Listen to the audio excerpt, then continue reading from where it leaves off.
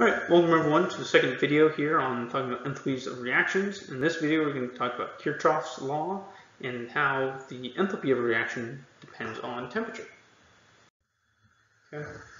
Right, so often we assume enthalpy of a reaction is constant with temperature, right, independent of temperature.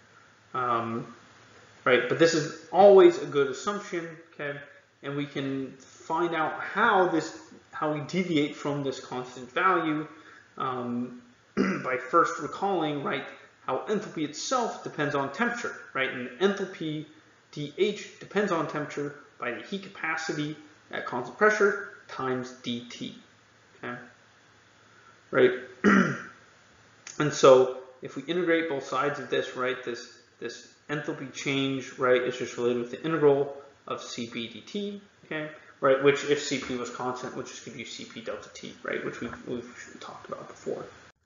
Okay. But what we're going to do, right, is we're going to talk about, right, the temperature dependence of the chemical reaction, right. If I have a chemical reaction at T1 and at T2, right, this is the enthalpy of the product at T1 minus the enthalpy of the reactant at T1, enthalpy of the product T2 minus the enthalpy of the reactant at T2, right. And what we're interested in is what I'm calling here delta H, okay, the change in enthalpy of a reaction, and that's related, right, with the difference in the enthalpy at T2 and that of T1. So if I just plug in from that previous slide, right, that delta H, right, plugging in for what delta H T2 and delta H T1 are, and then rearranging gives me H of T2 minus H of T1 of the products minus HT2 minus HT1 of the reactants. Okay, and so for each of these guys, if I recall then from earlier, right, HT2 minus HT1 is just the integral of Cp dt, and so this delta H is just equal to the integral of the Cp of the products minus the integral of the Cp of the reactants. Okay? And so this delta H here is given by this equation, right? Integrals of the Cp of products minus reactants, delta T. Often that is shorthanded written as delta Cp, right? So delta Cp is the Cp of the products minus the Cp of the reactants, okay? And this is Kirchhoffs law, right?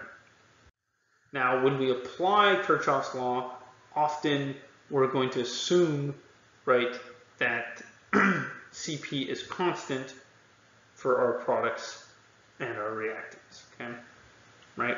And that delta Cp, again, as a reminder, is the Cp of the products minus the Cp of the reactants, okay, often the molar values, and then I multiply by the stoichiometric coefficients of those guys, okay? And again, if we assume Cp's are constant with temperature, then this equation kind of simplifies down to the change in enthalpy of my reaction with temperature, right, is related with the change in heat capacities of my products minus reactants multiplied by their stoichiometric coefficients times change in temperature. Okay.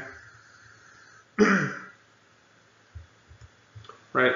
So the approximation that Cp's are constant, right, these heat capacities are constant with temperature, right, is often a decent one, because even if the heat capacity of your products change with temperature, typically the heat capacity of the reactants change with temperature in the exact same type of way.